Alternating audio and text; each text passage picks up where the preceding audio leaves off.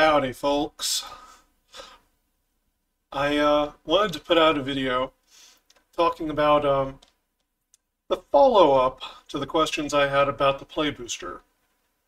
Mark Rosewater put out the Nuts and Bolts article, number 16, recently talking about the set skeleton, the changes it would make to Limited. And I wanted to follow up on my concerns on what the new commons are going to look like. So, just to quickly address the things we're looking for here. One is I want to see if there are any bad cards left that a new player would be able to identify. It's okay if that's, secretly a good card in disguise or something, and just, are there cards that are still bad that a new player can discover in terms of like power level?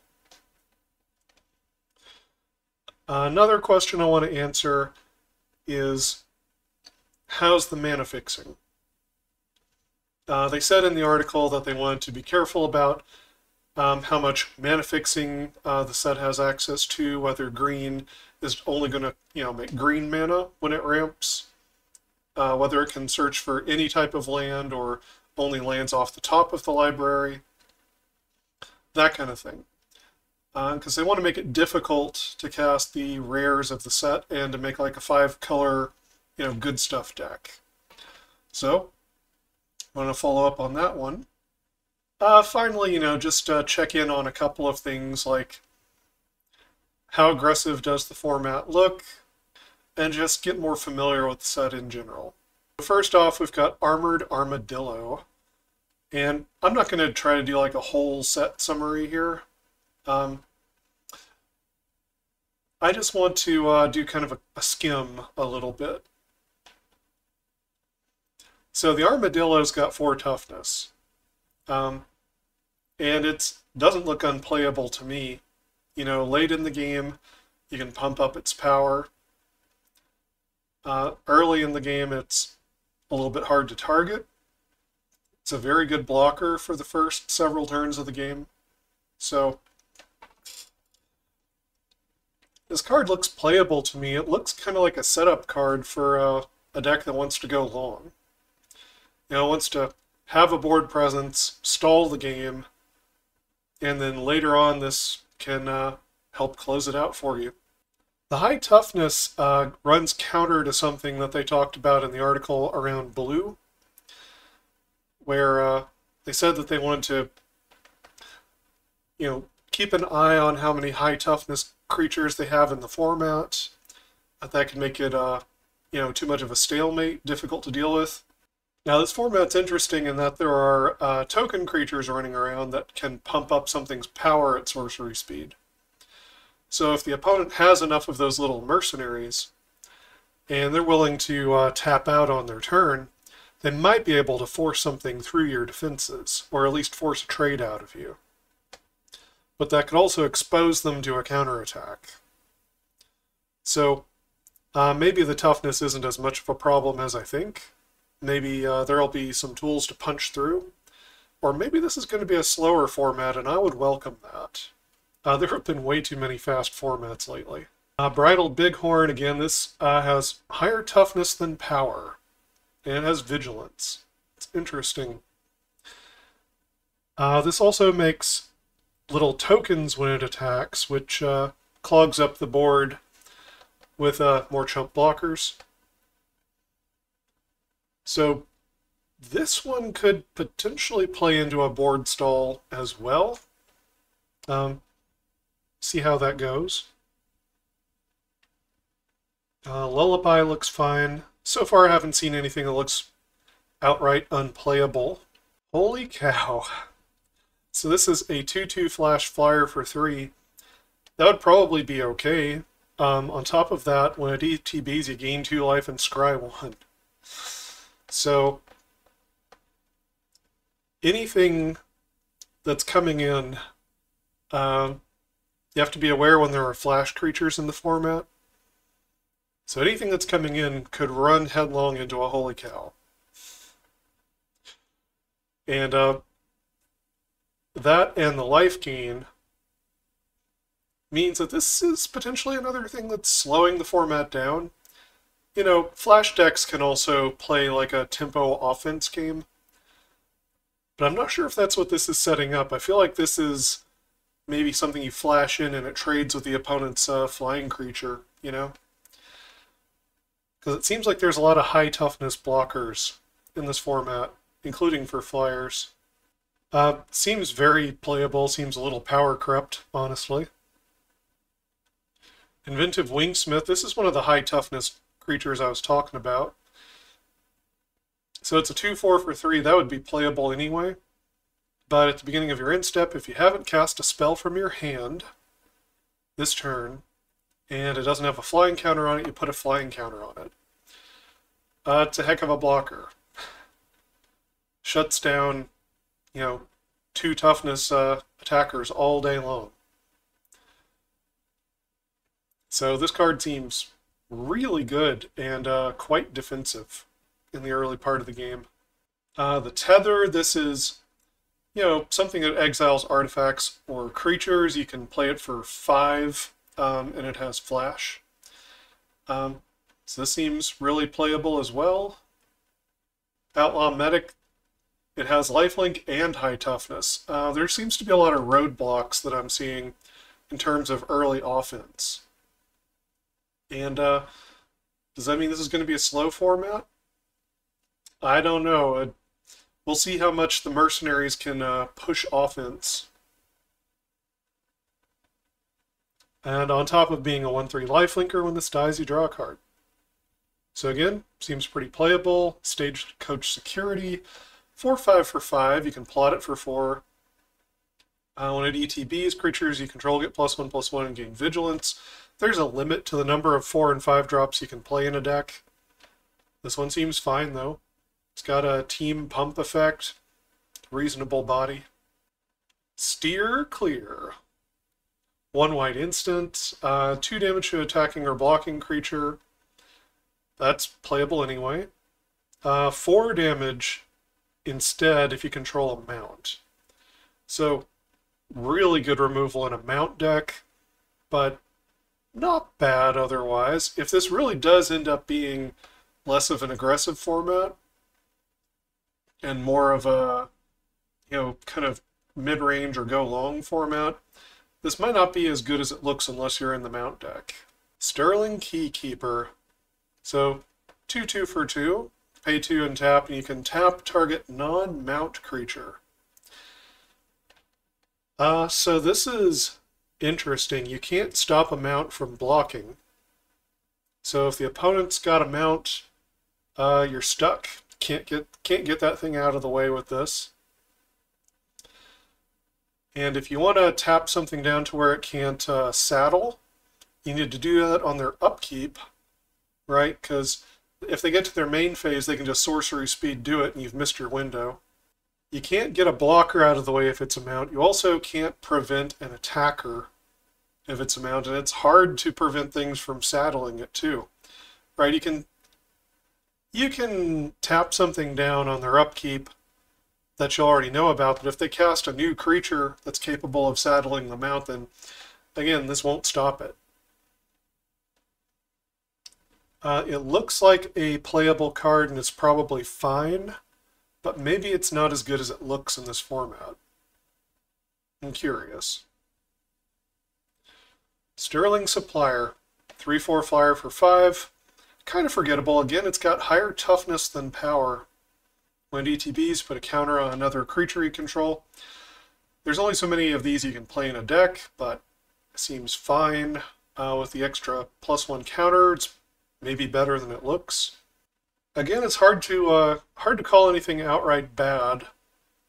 That makes it tough on new players being able to identify power level.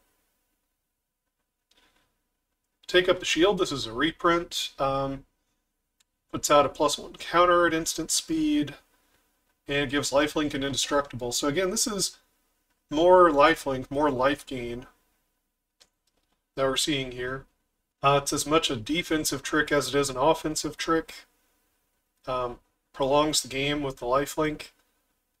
So Again, I'm wondering if this is maybe going to be a slower format. I'm hopeful. Trained Arynx. This is a 3-1 for 2. So it's a mount. It can get first strike when it's saddled. So it seems like there's a lot of high toughness in this set. If you have mercenaries, I think you could push this thing through by getting it up to 4. But I've seen enough things that have like 4 toughness going around that this might have trouble actually getting through on the ground. Maybe there'll be the tools for it, but then again, maybe it's not as good as it looks. Vengeful Townsfolk, 3-3 for 3. As soon as one of your creatures dies, it becomes a 4-4. And that is a really good rate.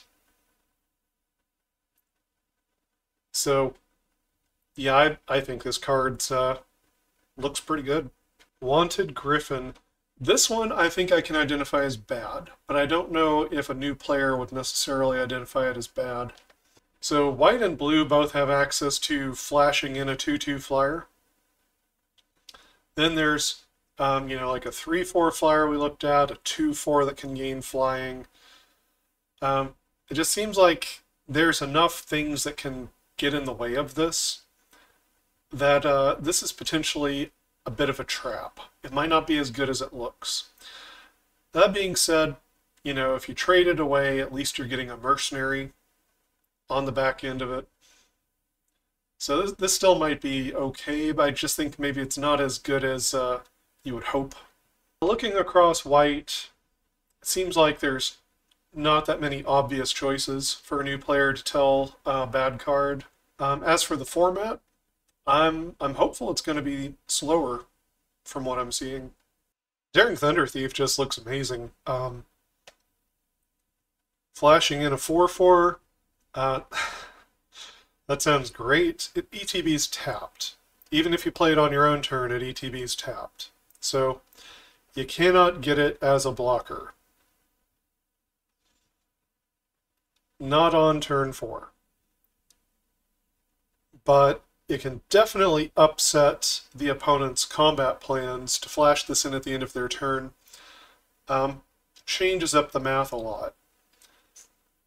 One of the interesting things about a format that has flash creatures in it like this is it makes the opponent hesitate more on committing to an attack, because if you flash in a bunch of stuff at the end of their turn and come in with a nastier crackback against them, sometimes it's better to keep things on defense, and it can lead to more of a stall in the game.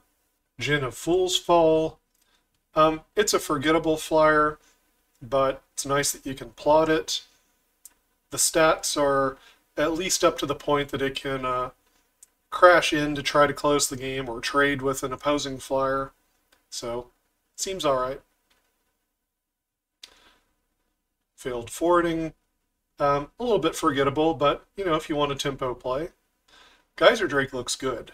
2-3 flyer. It's going to be a good blocker, make some good trades. And then spells you cast that are not on your turn cost 1 less. This card just seems all the way around pretty great. Harrier Strix might not be as good as it looks. There could be a tempo deck in the format that wants this card.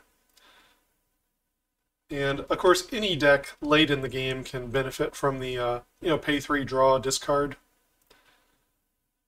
So in that regard, it's not too bad, but if you're not in a tempo deck, I feel like this card's maybe a bit of filler for you. I think you really got to push if you want to make the tempo deck a thing. Jailbreak Scheme, this is maybe not that great of a card. Putting a creature on top of its owner's library for 3 at sorcery speed. We've had a lot of cards do this for 4 in recent sets. Some of those were instants. At 3 mana, it's a more reasonable rate.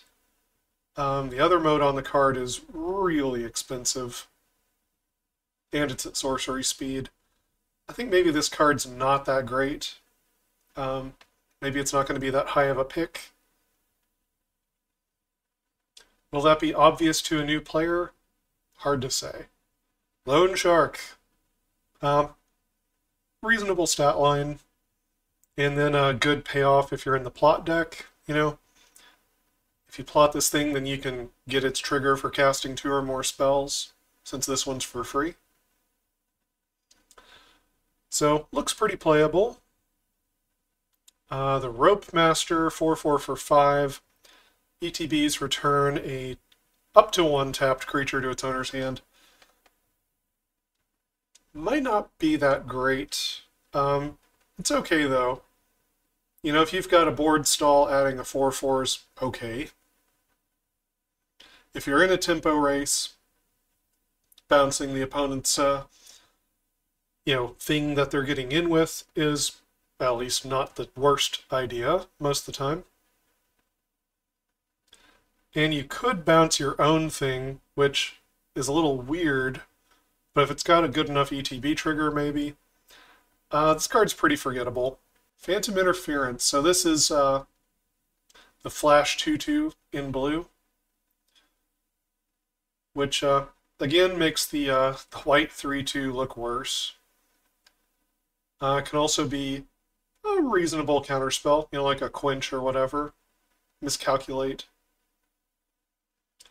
Sometimes you'll be able to add those together and it'll be an amazing spell, but it's alright at a baseline. Razzle Dazzler. 1/2 for 2 whenever you cast your second spell each turn. Put a +1 counter on this. It can't be blocked this turn. So I am really up in the air on whether this is a great card or a not great card. I gotta get to know the format better before I can tell. So maybe a new player would think this is bad, and maybe that would be safer for a new player, because building this deck might be hard to pull off. So if it looks bad to a new player and it takes a more experienced player to turn it on, then that's not the worst thing. Seize the Secrets. This is either fine or pretty great. If you can really reliably commit crimes, then obviously drawing 2 for 2 mana is a fantastic deal. Slickshot Vault Buster. We've had some creatures with a similar stat line to this in recent sets, and they've not really gone anywhere. It's a blocker if you need it. And if you can reliably commit crimes, a 3/4 with Vigilance for 3 would be pretty amazing. But it's hard to tell whether it's going to be garbage or nice, or only nice for the deck that wants it. By the way, I like a lot of the art of this set. This outfit is super cute. Spring Splasher. This is a 2/1 for 2. Whenever it attacks, target creature defending player controls gets -3 power. Seems pretty bad. Could always surprise me, I guess. But I remember some spirits and other creatures like this from Innistrad that weren't really that great. I suspect this one won't really be that great either. It'll be a fine blocker, of course. Stop Cold, I guess the flash on this makes it a bit like Tamiyo's Completion. It's probably a fine spell for limited play. Take the Fall looks like it'd be pretty good, especially in the deck that has Outlaws, wants to commit crimes. Probably more of a tempo deck. So out of blue, is there anything that seems obviously bad to a new player? Maybe Jailbreak Scheme and the Frog? Black. Alright, Ambush Gigapede. So this is one that probably does look pretty bad to a new player. People have probably warned new players at some point about things that cost too much mana. It has very low toughness. So that's a thing. The interesting bit about this card, though, is I'm not sure if it's actually bad. If this is as slow of a format as I'm hoping it'll be, this could be a playable card. I'm not saying it'd be a great card. But again, you got another giant flash thing that makes the opponent hesitate on crashing in for combat when you got mana untapped. It can kill anything with 2 toughness. It can throw off the combat math wildly. If you have, this much mana open, you can flash it in. So, is the card actually bad? I'm not 100% on that. But I think it would look bad to a new player, probably. Black Snag Buzzard, I think this card is bad because there are too many things that can kill a 2 toughness flyer. But it's not maybe immediately obvious. Desecrator seems like it's got a fine stat line, really cool art. And it's neat that it can grow itself. Consuming Ashes, this is a fine removal spell for limited. Corrupted Conviction, as long as you're doing something kind of like aristocracy, then this is fine. And honestly, it's okay even if you're not. If you just hold this open long enough in a game, at some point you're probably going to be able to respond to an opponent's combat trick or removal spell with a Corrupted Conviction. So it's never like that dead of a card in a typical game of limited. Desert Stew is pretty good off the floor, so, obviously it's got a higher ceiling with deserts. Desperate Bloodseeker seems kind of absurdly good.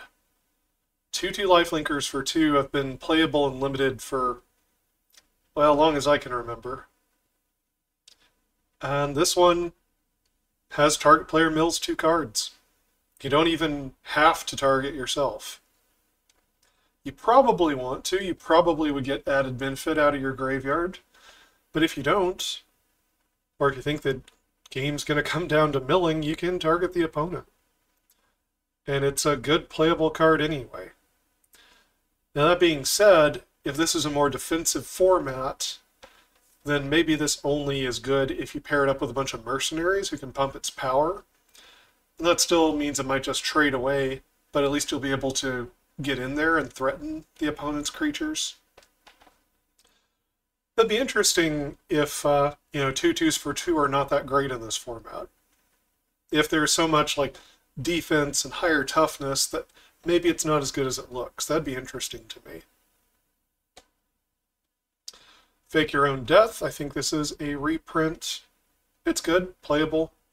+2 power trick, plus, you can scam something back into play. Gets its ETB triggers all over again. You get a treasure. Just useful card all the way around.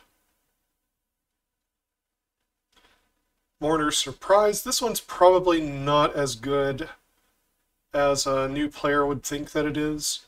So this is probably like a learning opportunity here. Usually you don't want to be picking like raised dead effects that highly. But I will say you've got the option, the mode on this card, that you could just play it to get a 1/1 mercenary. It would be pretty bad in that mode, but it's an option. Izumi Linkbreaker, this card is better dead than alive. It's just a 1/1 for 1. When it dies, it turns into a 1/1 that can pump +1 power at sorcery speed. So it's just better after it's dead. It's worth noting this can trigger a outlaw entering or leaving the battlefield a couple of times. So this is pretty good in an aristocrats deck. It's probably not bad in outlaws.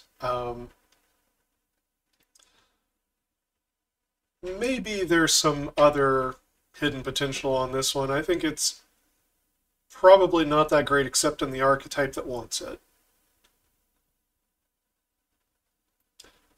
Overzealous Muscle. So if you're committing a crime, it has to be during your turn. Then this gains Indestructible. This one might be a learning opportunity for a new player. It seems like this one is not that great. I could be misjudging it, You know, if it's really easy to turn this on, then maybe it's one of the ways you can start just coming in to try to close out the game. But it looks like it's not that great to me. And maybe a new player wouldn't figure that out immediately. Raven of Fell Omens. We've got Stormcrow. Whenever you commit a crime, each opponent loses one, you gain one. Triggers once per turn. I like this thing. Seems like an interesting build around. I don't know that you can get in with it if the opponent has open mana, because he'll just flash in a 2/2 flyer and eat the Raven. I like what it's doing with crimes, though. So, it's hard to tell whether this card's good or bad until I see more of the format. It's not a good attacker. I'll say that. There's all kinds of pitfalls for trying to attack with this thing. Rooftop Assassin, 2/2, flash flying lifelink. ETBs destroy target creature and opponent controls that was dealt damage this turn. It's nice that it has flash. It's nice that it has lifelink. Maybe you can, you know, equip this thing up, put some auras on it, kind of Voltron it into a win condition. Maybe sometimes you'll kill something of the opponent's, right? Like a high toughness blocker. But I'm really not that impressed with the 2/2 flyers because it seems like there's a lot of ways to just stall out or trade in the air in this set. So, and again, this is one in black, so now white's got a flash flyer, blue's got a flash flyer, black's even got a flash flyer. Seems like trying to get in with a Stormcrow, or even like a 3/2 flyer or whatever, is just gonna end in sadness. Skullduggery. So I remember this card. This came from Ixalan, right? One of the Ixalans. There were pirates involved. It was great. It doesn't look like much, but I remember it being amazing in that set. Probably still is amazing. If aggro is not very good in the set, then Skullduggery is probably going to taper down a little in how effective it is. Still a very playable card, though, I would say. Maneuvering combat math this much in your favor can be a real blowout for just 1 mana. Vault Plunderer, I like this thing. So this reminds me of the 4/1 for 4 in black.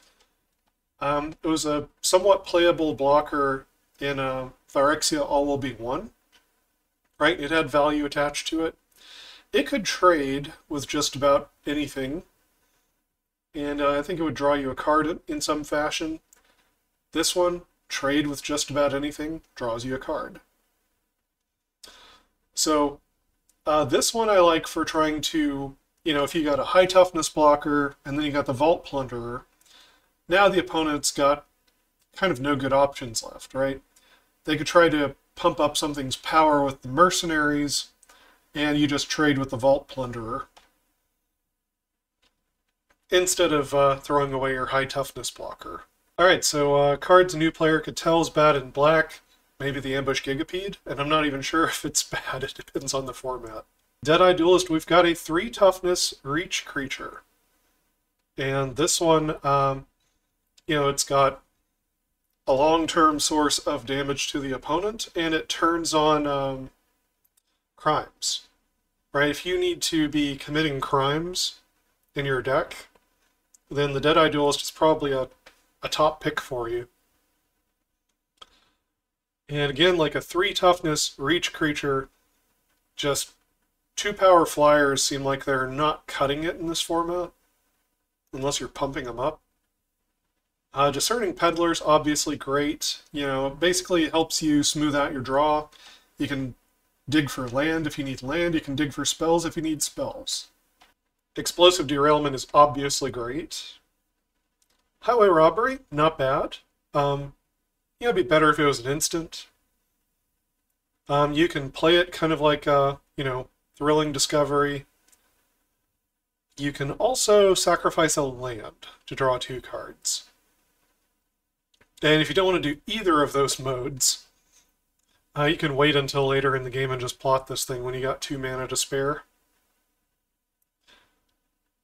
So, seems like it's got a lot of neat tricks, probably for a deck that's got the synergies, where you want to cast 2 spells a turn, stuff like that. Irascible Wolverine. This is a 3/2 for 3, which is okay, pretty forgettable. Maybe really forgettable if this ends up being like a defensive format that's kind of slow. But in that case, you plot this thing, and you get a free spell off of it. And in that case, it goes from being bad to not bad. So I think either way you go, this is a pretty decent creature. Iron Fist Pulverizer. We got a high toughness reach creature, again. Just another thing that's like creating a battlefield presence, shutting down offense, stalling the game. It's interesting how much of these I'm seeing. Whenever you cast your second spell each turn, this deals 2 damage to the opponent and you scry. So I don't know how great that part of this card is, but the body's fine. Mine Raider, I think this is going to be kind of bad. I think if you are in the Outlaws deck, where you're getting the treasure token, then this is pretty playable. I think otherwise this is a super forgettable card if you don't have an Outlaw. Outlaws Fury. This one will be good if the aggressive deck can be good. And if it's not, then this is like unplayable garbage. It is nice that it gives you an extra card you can play until the end of your next turn, if you control an Outlaw. Prickly Pear is obviously amazing. Quick Draw, I'm actually not sure whether this is going to be good or bad in this format yet. Combat tricks are always marginally somewhat playable, but it depends on the tempo of the format, really. Quilt Charger looks a little forgettable, but it would be a totally serviceable blocker to just trade with. And if you're in a position where you can be taking the front foot on offense, getting in with a 5/5 menace would be pretty decent. I think maybe it's a little easier to tell that this one's not as strong as some other options. Reckless Lackey, even if aggressive decks are not that good in this format, I still don't think I can say Reckless Lackey is bad. Because you can always just pay 3 and sack it to draw a card, make a treasure token. You can do that at instant speed, so you can like block on the opponent's turn, just chump and sack this thing. So even if aggro's not a thing, this is still not a bad card. Rodeo Pyromancers. Is this like amazing? It doesn't say when you cast your second spell each turn. It says when you cast your first spell each turn, you add 2 red. So it feels like if you set this up, then you're usually going to be able to cast a first spell. And if you're, drawing cards, or if you're just in the early parts of the game, you should be able to get this thing to land you some nasty double spells. Even if it only does this trick once or twice in the game for you, still, that could be a big burst of mana. Thunder Salvo is pretty playable even at the floor, or it's just like 2 damage for 2 mana at instant speed, so it's fine. Trick Shot seems playable too, 6 damage at instant speed, and it could hit a creature token for 2 in addition. This might be really good. So if I was a new player, I was looking at the red cards, do any of them stand out as being easy to tell that they're bad? No. No, if I was a new player, I think all of these look pretty playable. Ankle Biter, obviously good. Death Touchers are always useful. Bristlepack Sentry. You know, if this ends up being a slower format, I don't know how much you need this. It seems like it would be good to stop an early aggressive deck. Cactarantula. So Plant Spider, cheaper if you have a desert, reach, draw cards if the opponent targets it. Pretty obviously good. Dance of the Tumbleweeds. So this can ramp you on 3. And it can color fix you, mana fix you. So that's not amazing. If you do pick something that comes in untapped, then you could use the mana right away. That's interesting. For 5 mana, you could get a big elemental, and then for 6 mana, you get a really big elemental. Seems pretty obviously playable. Drover Grizzly turns on the 4 power synergies. Don't know if that deck is good or not. This could be a card that's like secretly kind of bad. At least it blocks well, right? It's going to trade with whatever's coming in. So there's that. Free Strider Commando can be a 3/3 for 3. If you plot it, it'll be a 5/5 for 4. So, good modality, playable card. Apparently there are some middle schoolers who are designing some cards at Wizards of the Coast, because one of the mounts we have is a giant beaver. I don't see a river anywhere near. So what's this beaver doing here, other than being like a joke? It's a 4/4 with Vigilance for 4. It's obviously playable. Right? And then if you saddle it, you can put a counter on the thing that saddled it. It's obviously a playable card. Hard Bristle Bandit. Taps for mana of any color. This is interesting. So they specifically said they weren't going to do this with green. They were going to start making, cards that find lands off the top instead of like searching for lands like the other one. Things that would just tap for green mana instead of mana of any color. They had the opportunities to do that here. They did not. It looks like we've got good color fixing in this set. So yeah, Mana Dork fixes mana, accelerates mana, and if you commit crimes, you can untap it to make even more mana. Seems excellent. The Naturalist, 2/3 for 3. Can mill 3 cards and get a land, and if you don't find one, you get a treasure token, which again, makes any color of mana, ramps you.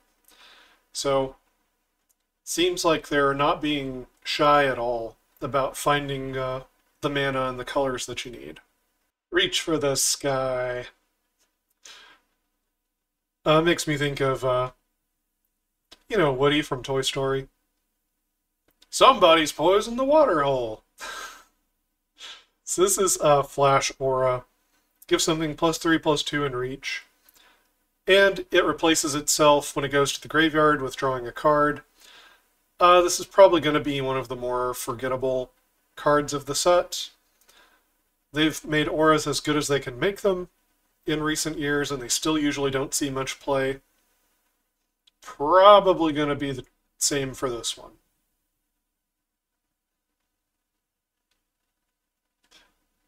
Snakeskin Veil, obviously amazing. Spinewood's Paladin, clearly playable at least. 5/4 Trampler, gains you 3 life. Play it for 4, play it for 5. Yeah. Throat from the Saddle. So a 2-mana sorcery. So a creature you control gets +1/+1 one way or another. If it's a mount, it gets a +1 counter. Otherwise, it's until end of turn. And then it deals damage equal to its power to a creature you don't control. So this is a bite spell. It's at sorcery speed. It's got a +1 boost. Overall, very playable card. It's going to be very good. Tumbleweed Rising. Maybe this is a card that a new player could identify as being a little weaker. Because you've already got to have another creature in play with high power before you're really getting much of a body off of this thing. You know, if the best you can do is like you play a 2/2 and then you play this thing and you get another 2/2, that's not exciting at all. Now you could plot it and hope that later in the game you could get a bigger thing, but still it requires you to have another creature on the battlefield, so this might be either something that a new player can identify or could quickly learn is not that strong of a card. Varmint's at least alright. You know, at least you get a warm body on the field that can destroy an artifact or enchantment, even if a 2/2 is not that relevant. At some point in the game, you can sacrifice it to kill an artifact or enchantment. Seems like it could come up. So, probably a fine card. Kind of like being able to play a sideboard card in your main deck. So as far as new players, I think like Reach for the Sky and Tumbleweed Rising are maybe like the learning opportunities. I don't know if they're immediately obvious to a new player, but they should be cards they figure out a little faster. And the artifacts. Gold Pan makes a treasure token, so that's ramping you and fixing your mana for at least a turn. And then it's a totally usable piece of equipment. Gives +1/+1, equips around for 1. Yeah, just totally playable card all the way around. Oasis Gardener, 2/2 for 3, gains you 2 life, and taps for 1 mana of any color. Again, they could have made this tap for colorless mana. They could have made it filter mana. They could have made it only tap for green mana. They could have, there's a lot of things they could have done with the design of this. But instead we have really good color fixing in the set. Even though the body on this is not that exciting, gaining 2 life is a meaningful offset. Silver Deputy. Make sure you hit your next land drop. And then it can pump power. So totally serviceable card here. And the Sterling Hound. So usually 3/2s for 3 are playable if forgettable in limited. At the very least, it's a good blocker. You know, can probably trade nicely with something at some point in combat. And when the CTBs, you surveil 2, that can help you get to a color of mana that you need in a multicolor deck. Right, it doesn't guarantee it, but it lets you dig deeper into the deck to either find a spell you can cast or a color of mana that you need. These surveil artifact creatures, like we just had one in Karlov Manor, really smooths out the game. So this will probably do the same thing. I don't think any of these are obviously bad to a new player, and I don't think they are bad. And the lands. So there's the tapped Desert Cycle, which makes 2 colors of mana and deals damage to the opponent. All of these trigger crimes, so that's worth noting. It also means we got good color fixing in this set. Between all the things that just, you know, make Treasurer, or just tap for any color of mana on their own, or all of these lands we have access to that make 2 colors, I think splashing is going to be pretty easy in Outlaws of Thunder Junction. We got Conduit Pylons. Here's another land that's going to smooth things out for you. Makes colorless, or you just pay 1 and tap, add 1 mana of any color. It gets a Surveil 1 when it enters the battlefield, so I think you would maybe run this card even in a monocolor deck, just for the free Surveil and an untapped land. So, yeah, I don't know what deck wouldn't run Conduit Pylons in it. We got the Mirage Mesa. So again, this is a common desert. Comes in tapped, you get to choose a color, makes a mana of that color. So got like all the mana fixing you could ask for, it seems like. Alright, so some of the things I was afraid of with the play boosters, I was afraid that the power level of the commons would be very flat, that the cards could be bland, that it could lead to a more boring format. I was worried that if they refused to increase the toughness on the creatures, that it could just lead to more fast formats and more aggro.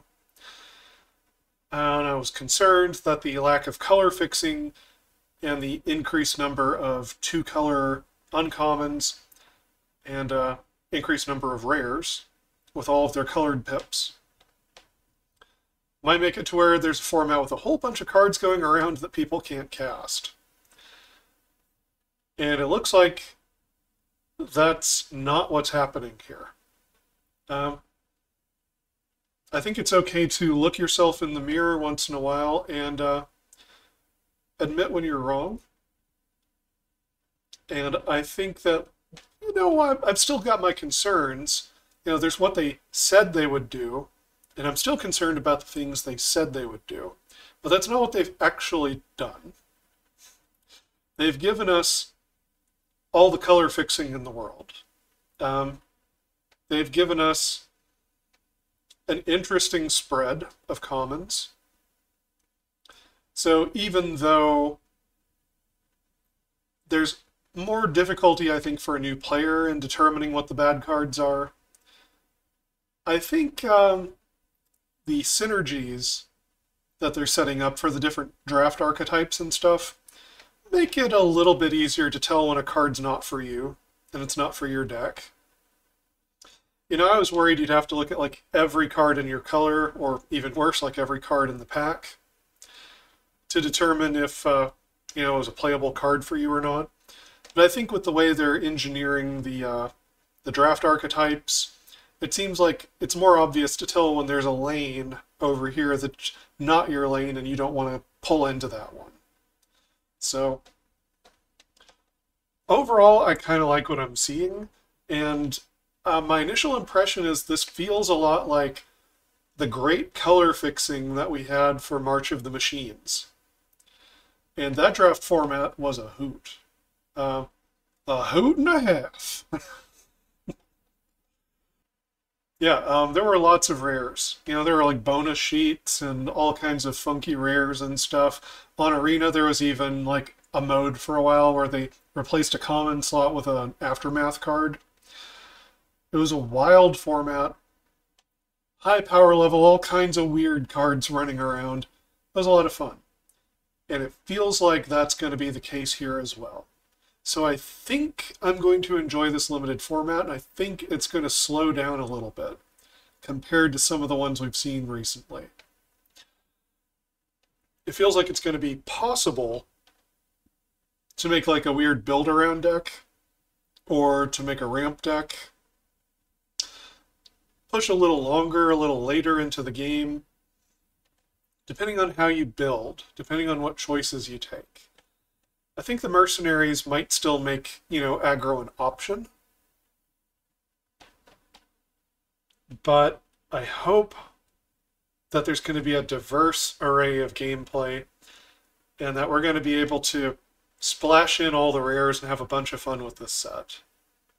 Maybe that's not what their intention was, but it feels like that's what their intention was here. So I'm looking forward to putting up some drafts on the channel.